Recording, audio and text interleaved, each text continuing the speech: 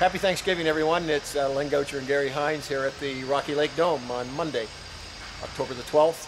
And Gary, it's very quiet around here today, but the last week or so has been anything but quiet. And maybe you could give us a brief overview as what's happened in the last 7 days, and maybe tell us what might be happening in the next week or so as we travel that real steep hill toward the grand opening at the end of the month. Yeah, Len, we're here just giving thanks. That's why we're here today. Everybody else home eating turkey. Yeah. Anyway, a lot of accomplishments were made last week at the Dome here.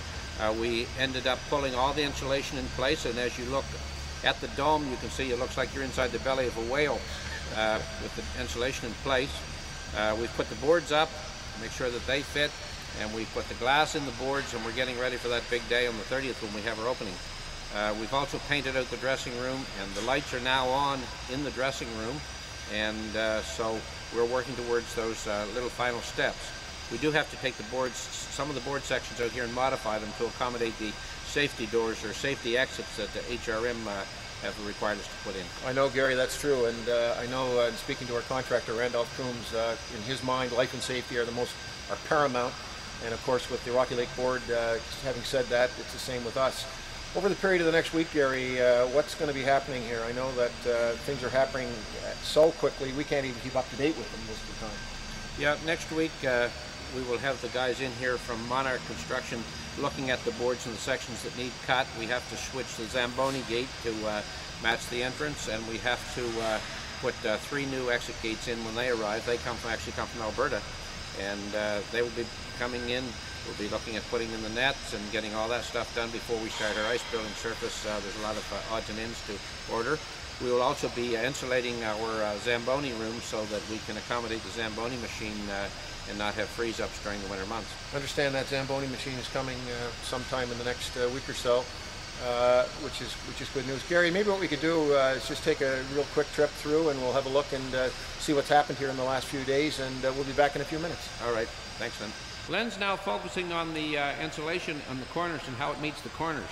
You can see that there are zippers or Velcro strips throughout there, and the individual insulation sections were pulled up in place and they're tied in place. The spots that are lighter don't have insulation, but they allow for some circulation of the air through the dome and in through the insulation so that we don't get humidity build up. Len's now focusing on the boards and the glass. We've got that all in place and it all seemingly fits well. He's stopping on the end door, which is one of the ones where we have to put a matching door in the board section to accommodate that exit, emergency exit that's there. There are 5 of those in the building. Gary, I'm just coming over to the south side of one of the emergency exit doors, which is very important here. We have 5 emergency doors, and that one lines up perfectly with the emergency exit. Yes, it does, and one of the other ones lined up too, so we only have to have 3 new board sections brought in with the door. We're now in the dressing room, and Len's focusing on the nice new hardwood benches that are going to be a feature of our dressing rooms. Still left to do is a little more paint trimming, and there's a little more coat hangers and that kind of thing to go on the walls, and the lighting inside here has to be done. We do have the lighting done in the hallway, which Len will focus on when we go into the hallway.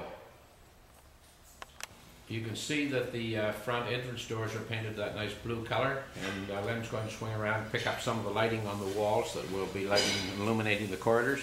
And now he's over on the actually the airlock going in. You can see the doors that are already here, and all the hardware is here. So it's just a matter of the time it takes to install those, and we'll be ready to rock and roll. We're now in the ice plant room, and Len's going to just focus on the individual pieces of equipment as we circulate around the room. Later date we'll do an update on that equipment, but presently it's in a state of construction, and so we'll leave that for a later date to just show you how complex the system is. Well, Gary, as everyone can see, it's a lot happening here and happening very quickly. Is there anything else maybe you want to mention that's going to be happening over the next few days? Yes, Len, this week we'll be opening up the airlock between the dome and the dressing rooms, and we will also be doing the overhead lighting in the dome, which is going to make it quite a feat.